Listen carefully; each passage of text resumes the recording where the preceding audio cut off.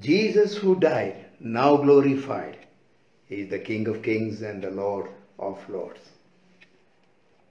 It's a wonderful joy to worship the Lord Jesus Christ. All hail King Jesus, all hail Emmanuel, King of Kings and the Lord of Lords. He is the bright morning star, and throughout eternity I will sing your praises. How privileged we are to praise Him, adore Him, and magnify Him and glorify Him. We should be thankful to the Lord who has loved us with an everlasting love, and He has given us the wonderful privilege of coming to His presence at any time, under any circumstances. Because Jesus said, "Lo, I am with you always, even to the end of this age." The Lord Jesus Christ is with us. He has loved us, He has given Himself for us, and He has provided everything to us. And He has blessed His people in a wonderful, wonderful way. And His presence is always with us. He will never ever leave us. Father and mother may forsake, but I will never ever leave you. That's His promise. What a wonderful God we have. How much we should praise Him. How much we should worship Him. How much we should adore Him and magnify Him. And how much we should spend time in His presence. Meditate on Him. Who is my Lord Jesus Christ? What He has done for me. How much He has loved me. And how much He has blessed me. Nothing is lacking because of the Lord Jesus Christ, who is with me in all the days of my life. What a wonderful privilege. Let's turn to 1 Corinthians chapter 1. We will read a few verses. 1 Corinthians chapter 1, verse 23, 24 and 25. 1 Corinthians chapter 1, verse 23 to 25. But we preach Christ crucified, unto the Jews a stumbling block, and unto the Greek foolishness. But unto them which are called, both Jews and Greek, Christ the power of God, and the wisdom of God. Because the foolishness of God is wiser than men. The weakness of God is stronger than men. May God richly bless these three verses. Paul here says, while writing to the Corinthians, he says, we preach Christ crucified. What is the message? The greatest message, that is the gospel. The Lord Jesus Christ is God Himself. That's what the Bible says. In the beginning was the Word, and the Word was with God, and the Word is God.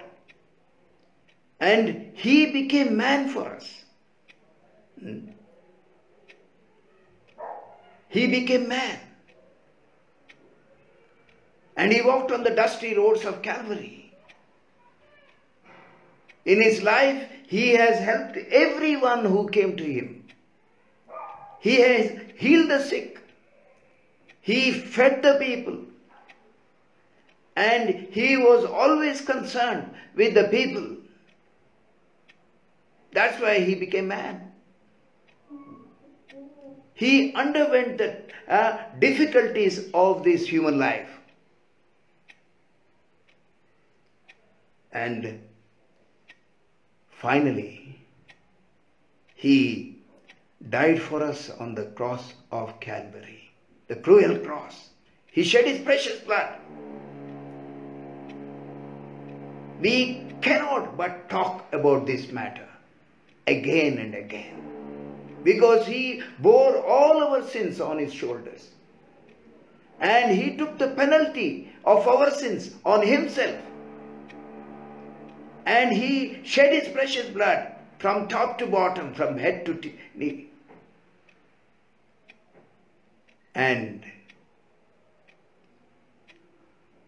He died for us on the cross of Calvary. What did he do when he was hanging on the cross of Calvary? He prayed to God, Father, forgive them, for they do not know what they are doing. What a wonderful Savior. He prayed for the wicked people. How much we should be thankful to God. Father, forgive them. And the Father in heaven, He accepted that prayer. And He forgave us because of the Lord Jesus Christ. What a wonderful thing. What a wonderful thing. He sacrificed Himself as a living sacrifice on the cross of Calvary. And He died for our sins. He was buried.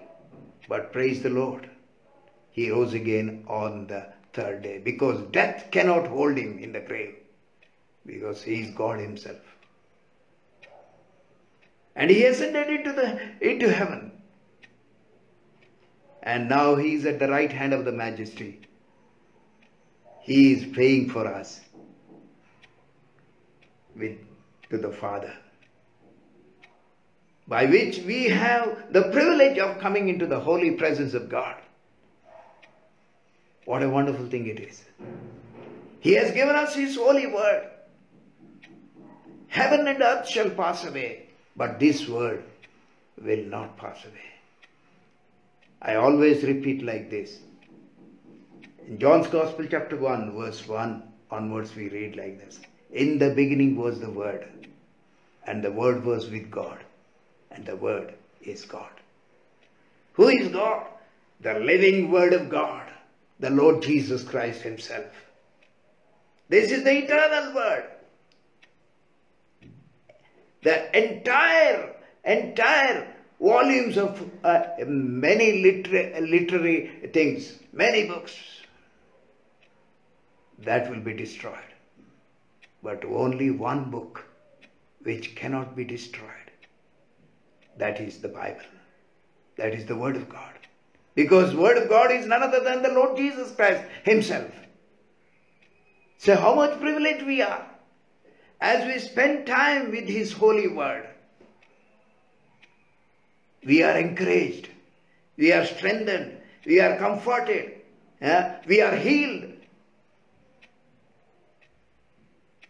And we will be stronger and stronger, so that we can face anything that comes in the life.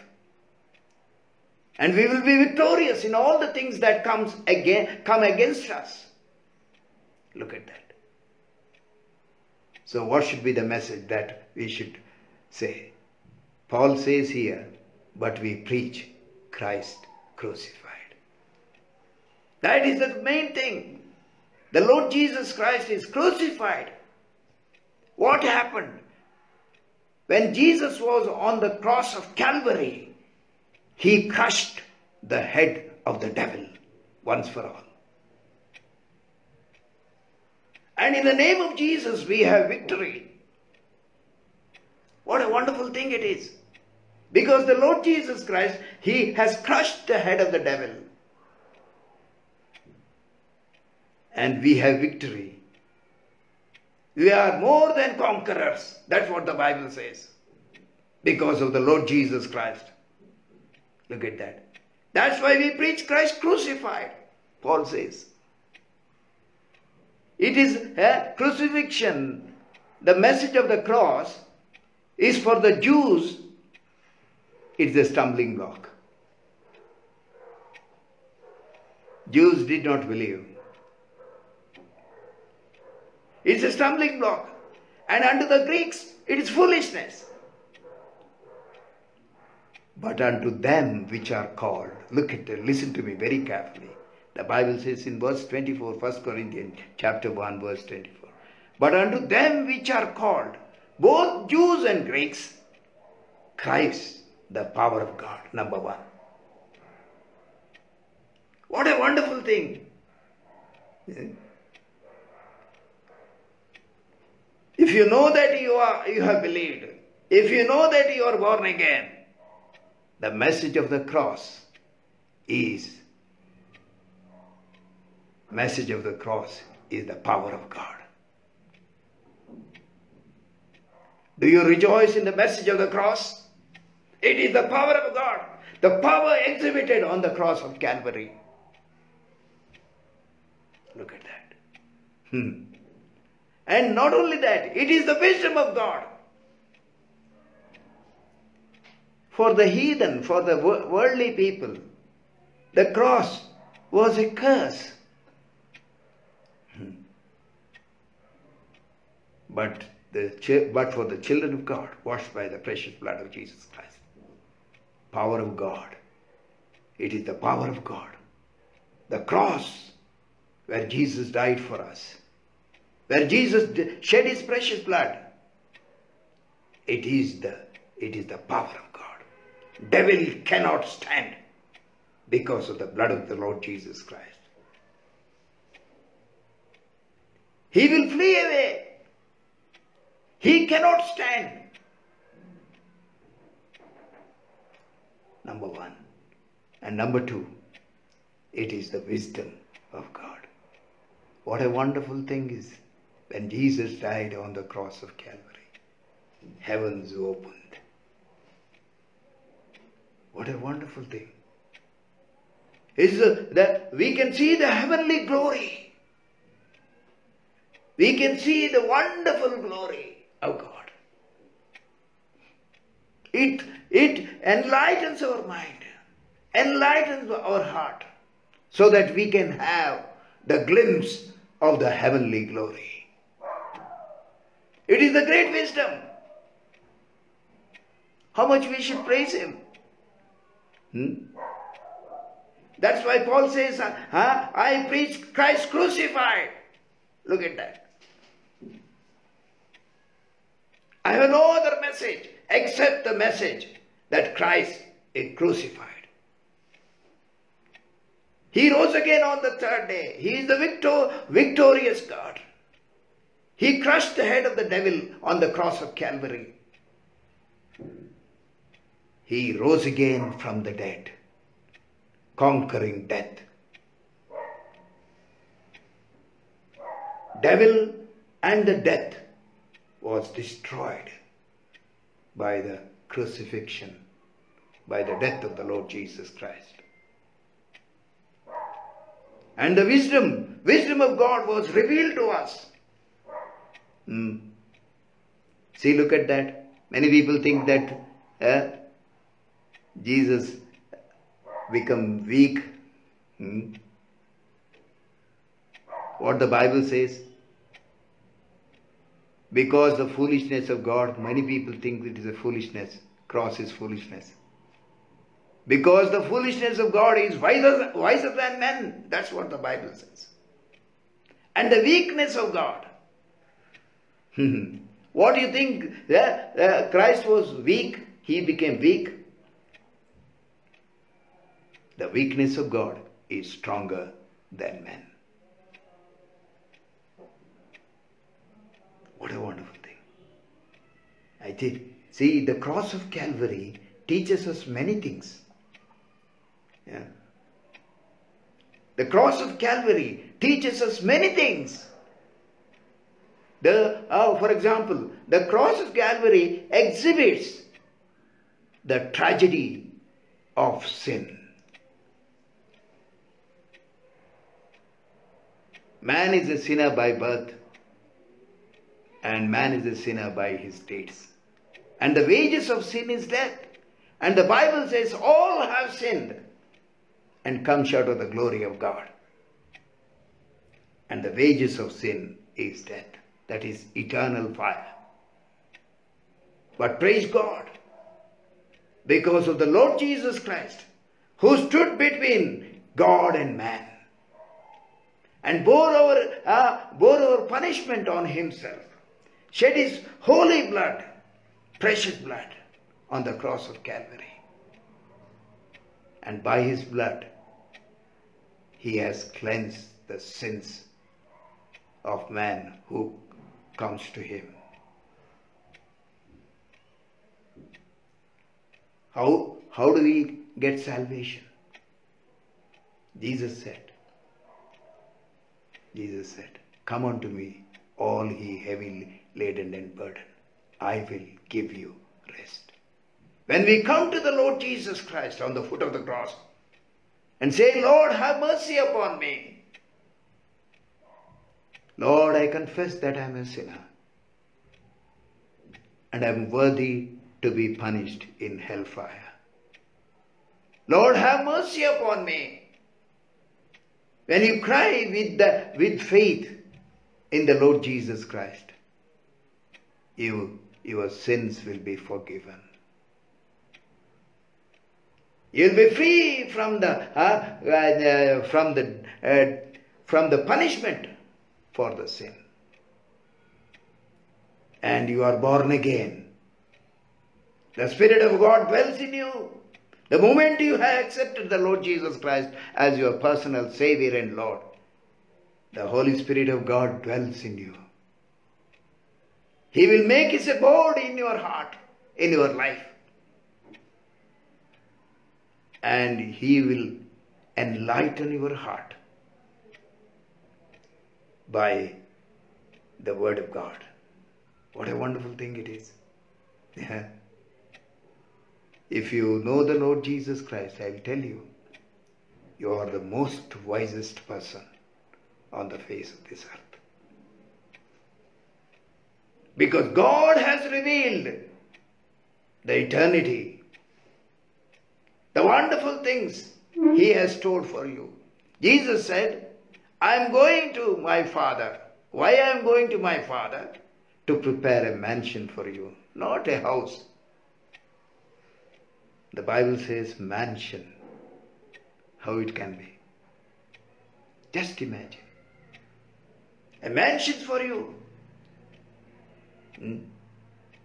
You'll be with me always. Wherever I go, you are with me. Look at that. What a wonderful privilege to be with the Lord Jesus Christ. Look at His disciples, 12 disciples. Except one, the Judas Iscariot. He was with the Lord Jesus Christ. He walked with Him.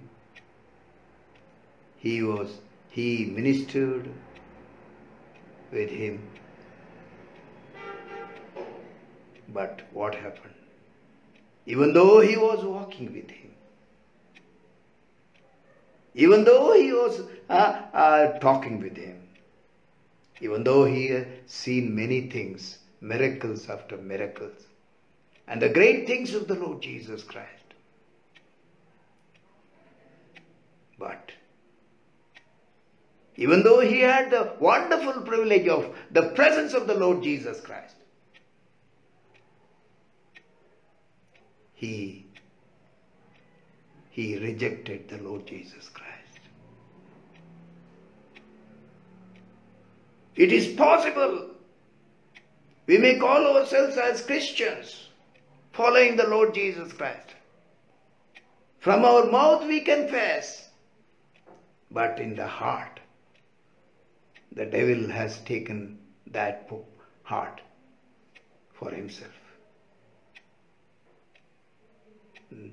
Like Judas Iscariot.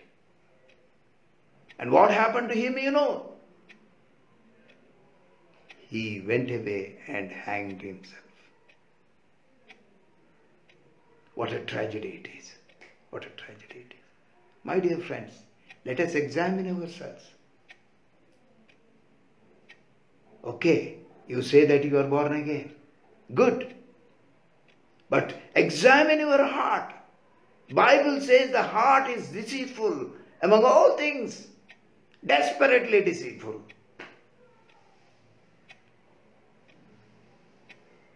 So let us be careful whether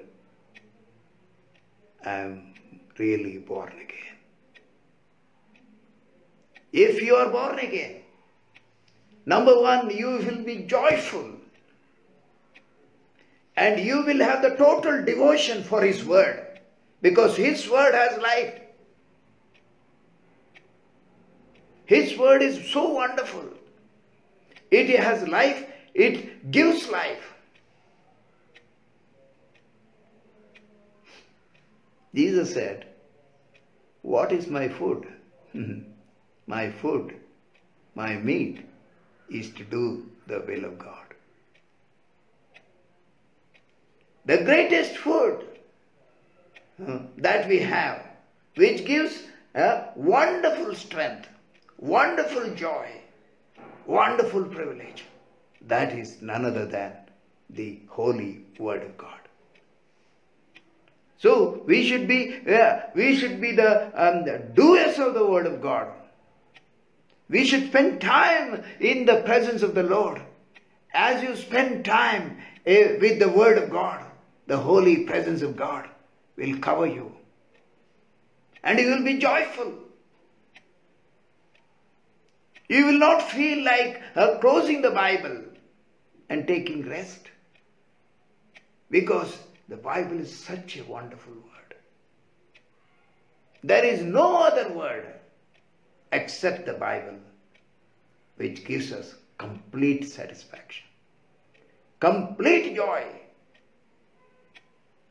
The peace that passeth all understanding will dwell in our hearts. What a wonderful thing. Look at that. Paul says here, but unto them which are called, both Jews and Greeks, Christ the power of God. The wonderful power proceeds out of the children of God washed by the precious blood of Jesus Christ. I'm not talking about religion. Religion has no power. Religion will not take us to heaven. Religion will never give us, any religion, it will never give us the satisfaction of the heart. Religion will not deliver us, or the religious activities will not help us at all. Only the Lord Jesus Christ. That is the word of God. It helps us completely. How much we should praise God for us, for this.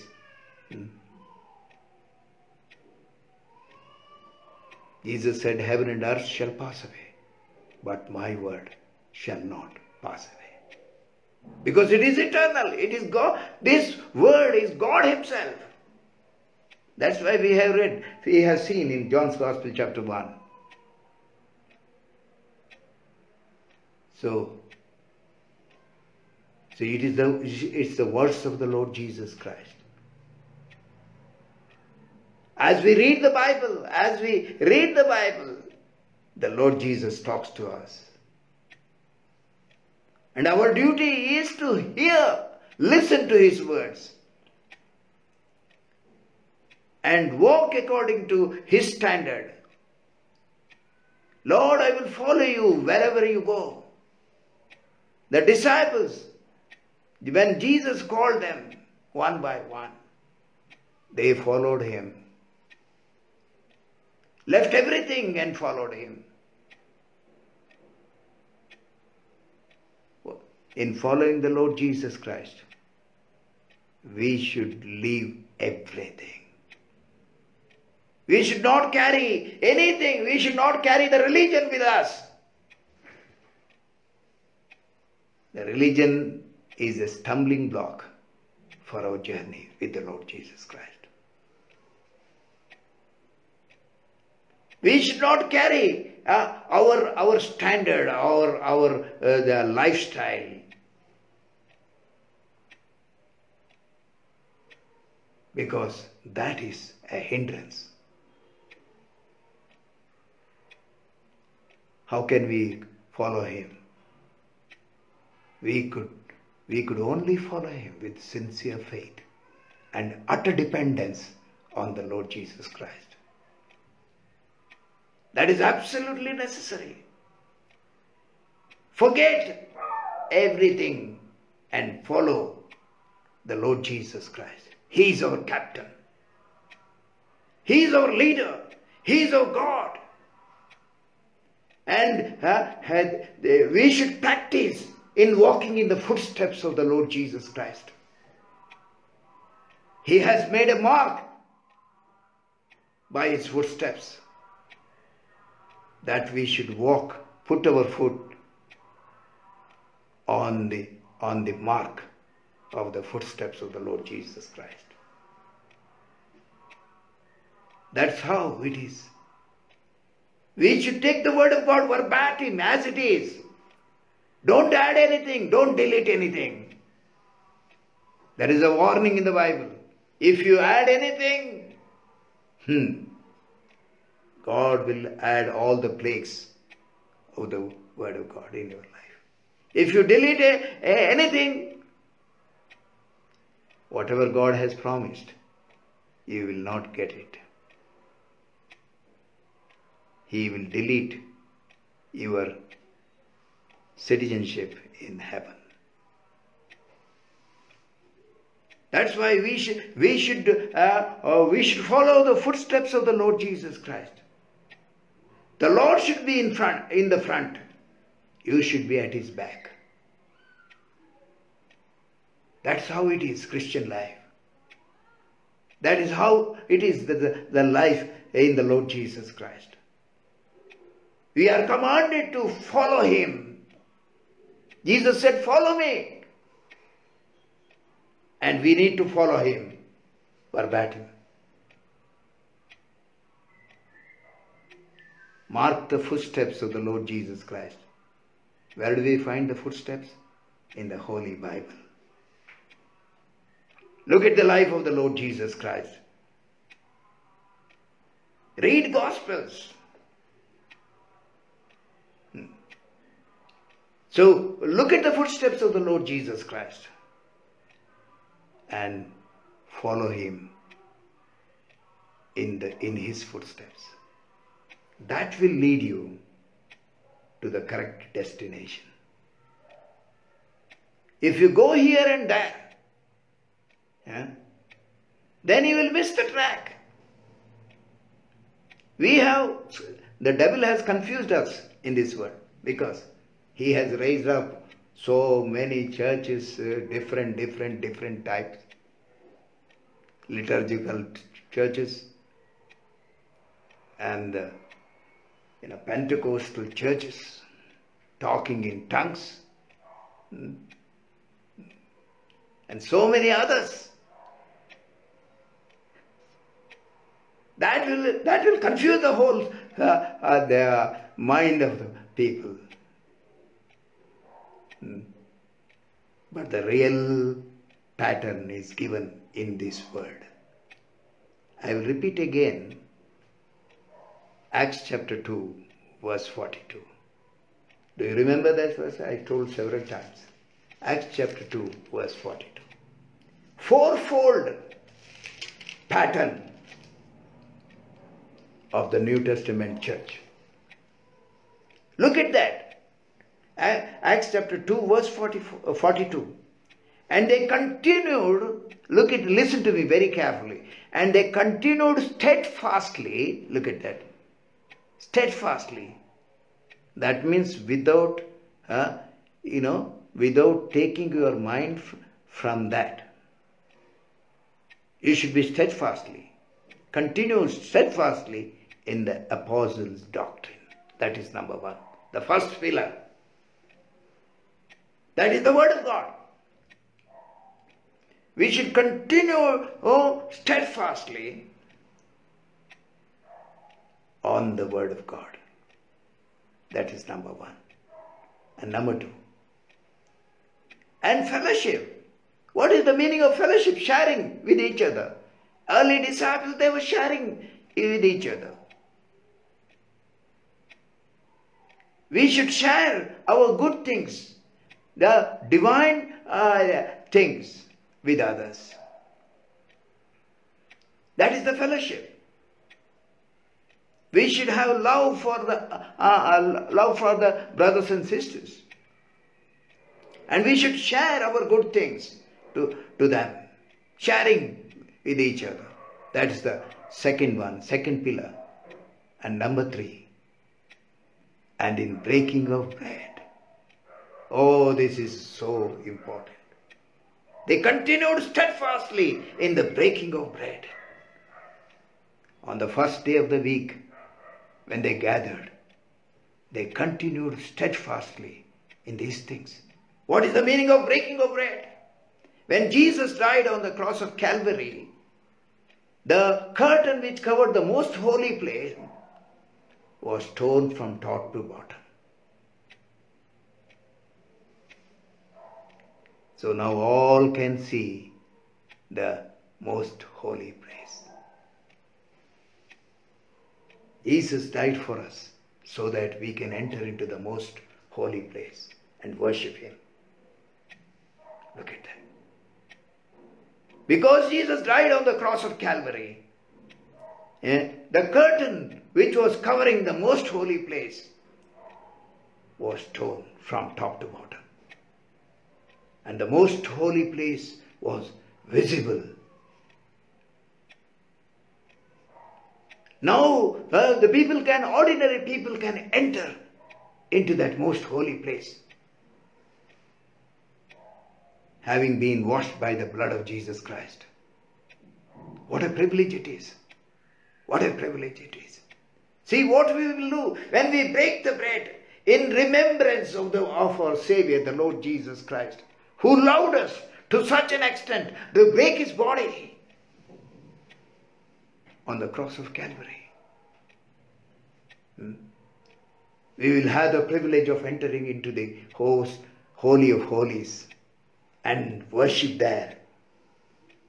Where can we worship? Only in the most holy place, in the presence of God. Just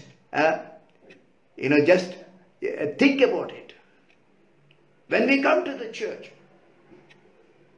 do we really feel that we are entering into the most holy place? That's why, in order to give us the privilege of entering into the most holy place, the Lord Jesus Christ, He broke His body. This is absolutely necessary. Without this, we cannot worship God. See, what is the meaning of worship? Prayer? No. Lord, give me that, give me this.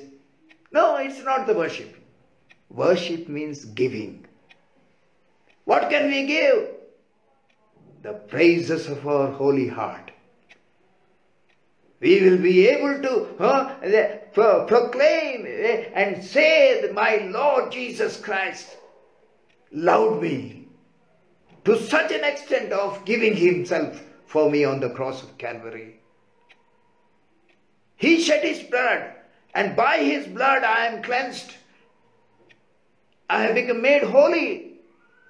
And through His blood, I can enter into the most holy place. The very presence of God. That is the feeling.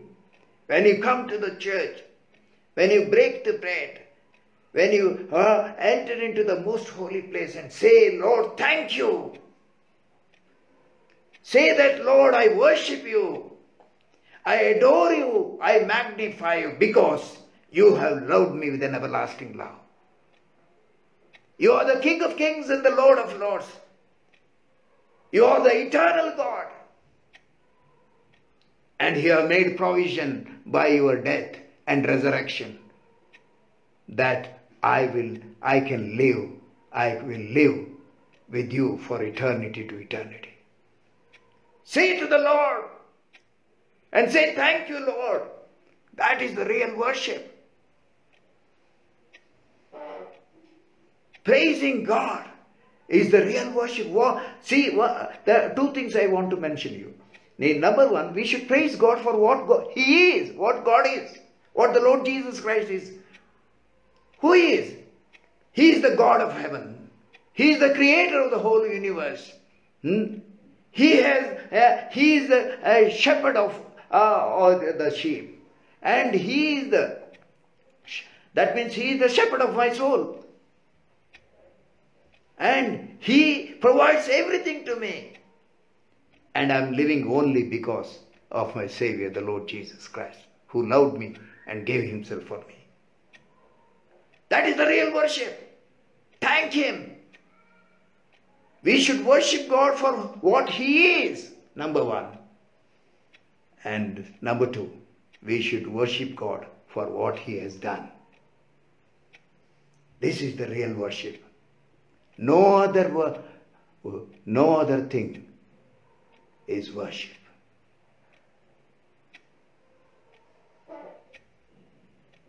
There is no rules.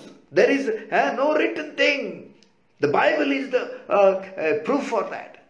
It is written in the Bible that they worship God. That means what did they do? They remembered, who is my God? And they thanked him for that. That is number one.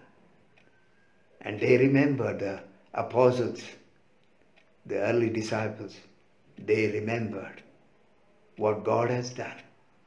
That's why they said, Lord, I praise you, I thank you, I worship you.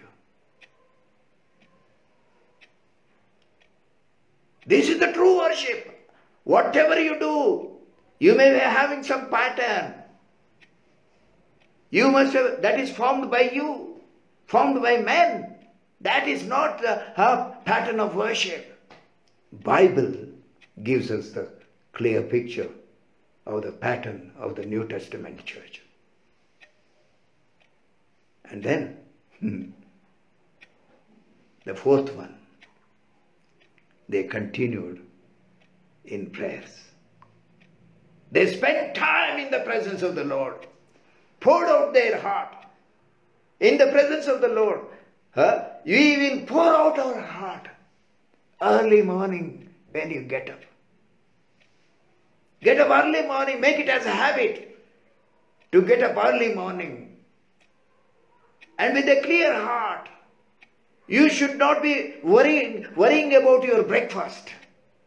You should not be worrying about your children. You should not be worrying about other things, worldly things.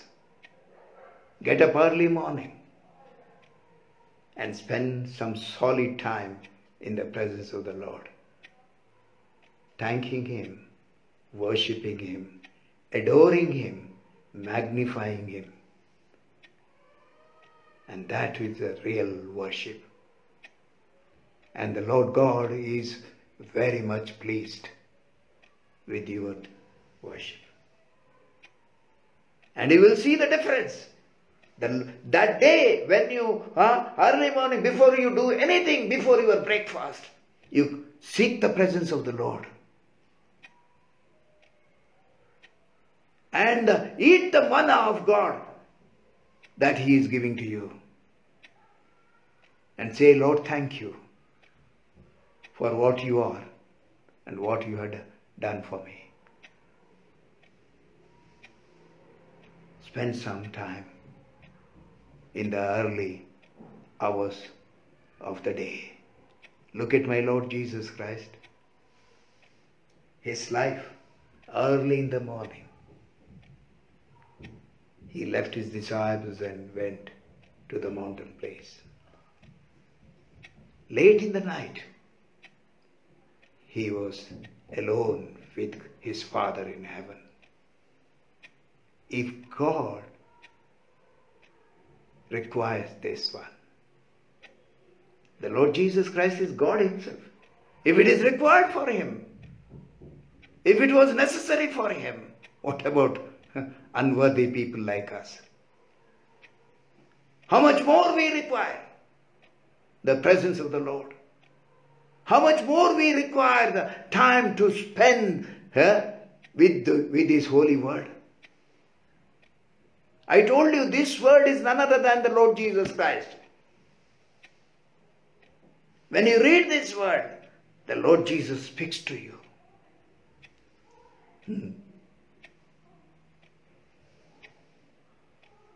How do you understand? Your spirit. Your spirit will understand.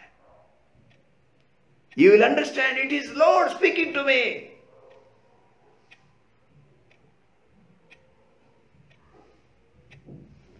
See, there is a song in Kannada, it says, Nanna hrudakku, Atana hrudayakku, premada bandhavide. It's a loving relationship with my heart and the heart of the Lord Jesus Christ. A loving relationship. Read Song of Solomon. You will understand the closeness of the Lord with His people.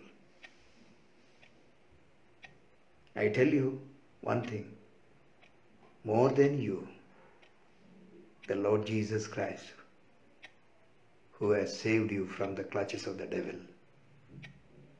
from the eternal fire, He desired to spend time with you. Do you want to make Him wait? What is the best time? Early in the morning and late at night.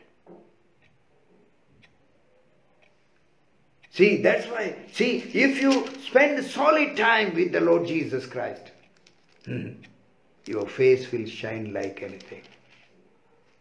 Do you know Moses, he went to the mountain. He was there with God for 40 days and 40 nights. When he was coming back, the people could not see his face because it was shining like... It was shining, his face was shining because of the glory of God. He spent time in the presence of the Lord. People could not see him because of the wonderful glory Moses had.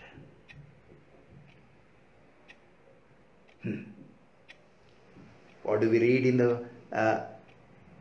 the Bible? They that gaze upon him shall be brightened.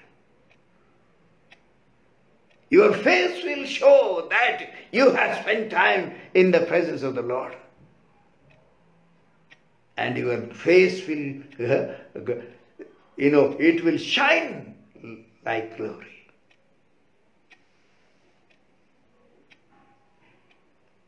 Do you really want to spend time in the presence of the Lord? Forget your anything. Your cooking. Forget everything. Spend solid time in the presence of the Lord. There is an English chorus goes like this. I want to be like the Lord. Do you have that desire? I want to be like the Lord Jesus Christ. How can you be like the Lord Jesus Christ? Only if you spend time and time again in the presence of the Lord Jesus Christ. You will see the difference. People will notice me. Notice. There is something. They may not understand what it is, but they will see the glory in your face. What a wonderful thing it is. How much we should love the Lord. See again John chapter 3, verse 20. 16.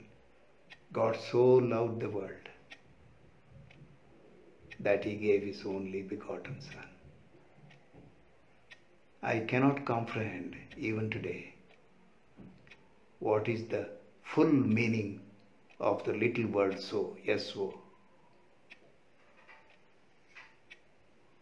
God so loved the world. I can show in action only. So loved the world. What is that meaning? We cannot comprehend the meaning. But one thing, one scene gives us the little glimpse of that meaning. And Jesus was hanging on the cross of Calvary. His two hands were stretched to the maximum, and nailed to the cross. That is the word so.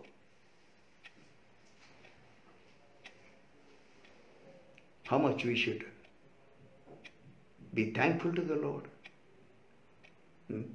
If God can spend, if the Lord Jesus can spend that much of things, that much of he went through the agony of his soul. That's what the Bible says. Because he loved you. His hands were stretched to the maximum extent, and nailed to the cross.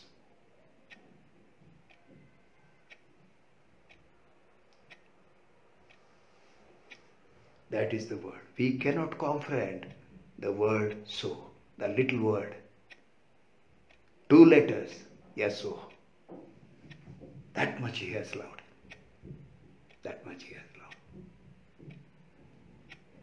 And understand this. The Lord Jesus Christ is the very handsome person. If you read Song of Solomon, you will see that verse. He is altogether lovely. He is the most beautiful person. He is altogether lovely. What happened when the cross of Calvary?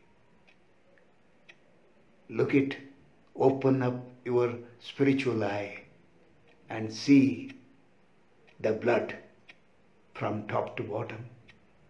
Blood was oozing out from his head. Blood was oozing out from his hands. Blood was oozing out from his body. Blood was oozing out from his legs. Bleeding from top to bottom. You know how much the sin is ugly. If you see the cross of Calvary, the handsome person, altogether lovely man, the Lord Jesus Christ, he became ugly for you and me. He took my penalty on himself. And he took my sins on himself. He took my judgment on himself so that I can be free, and became ugly on the cross of Calvary because of my and your sins. The altogether lovely man became ugly for me and you. How much he has loved you. What can we say to this? I have no words to say. I can only say, when I understood this fact, I only said like this: Lord, I don't know how to thank you. I can only say, I thank you with all my heart, and I will serve you till the last breath of my life. What can I give to him? All that he has done for me. And in my trouble he was there. In my sickness he healed me. In my loneliness he started talking to me. And in my tiredness he infused strength to me. He took care of me in every circumstances. What a wonderful Savior. What a wonderful Savior. The question came to me when the Lord Jesus, the God himself, loved me to such an extent. He could have forgiven me from heaven. He did not do that. He took the form of a man, a human being. From birth to the death, he was so wonderful. How we know? He was born in a manger. Who is Lord Jesus Christ? He is the King of Kings and the Lord of Lords, the Creator of the whole universe. And the Bible says when he was born, there was no place in the inn. That little shed place. There was no place. He had to be born in a manger. When he was growing up, he grew up as a carpenter boy. Look at that. The Creator of the whole universe. How he humbled himself. He was going as a carpenter man.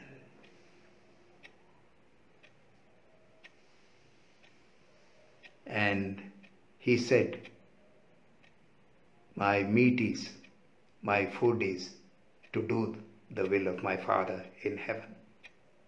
What was his food? He said, my food is to do the will of my Father in heaven. While dying, oh, such a great God who became man for us. He was dying like a criminal, bleeding from top to bottom.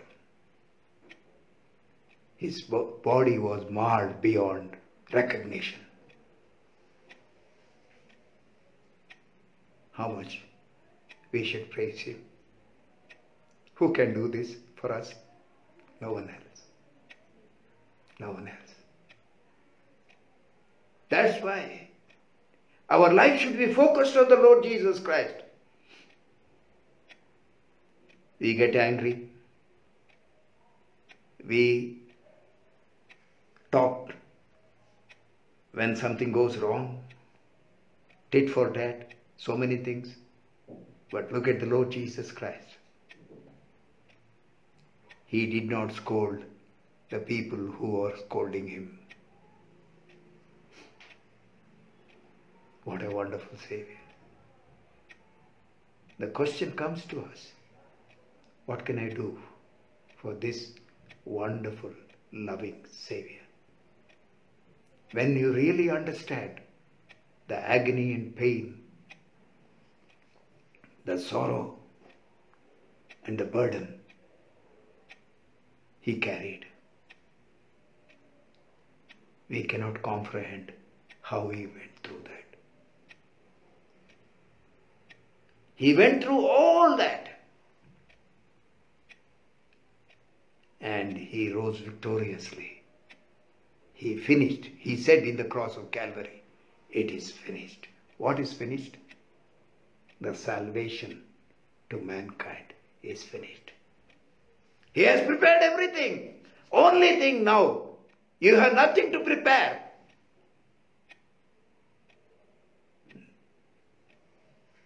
He has prepared everything. Only thing, you accept him as your personal Savior and Lord. Lord, I thank you for your life and sacrifice. I thank you for the salvation that you have prepared for me. Lord Jesus, I confess that I am a sinner by birth, sinner by deeds. And I know that wages of sin is death, that is hellfire. With all my heart, Lord, I come to you for redemption. Break me, mold me, and shape me for your glory. You are my Savior. You are my Lord. That's all you have to do. And the wonderful joy, the glorious joy will enter into your heart. And you will feel a light because the burden of sin has rolled away. And you will start rejoicing in the Lord Jesus Christ alone. That is a very blessed experience. Way back in 1963, I had this experience. I was such a young man of 16 years old. One night I was sleeping. As I could not get sleep at all. I was struggling to sleep. But I could not sleep. I tried my level best. Even to the midnight, I could not sleep. I was wondering what is happening. And one question came to my mind. If you die tonight, where will you go? That has made me terribly I am afraid. I was afraid. And I did not know what to do. I was such a young man.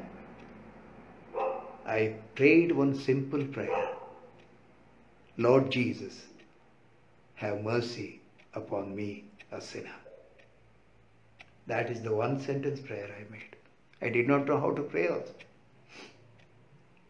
And God answered my prayer. That night, I started rejoicing. All these years,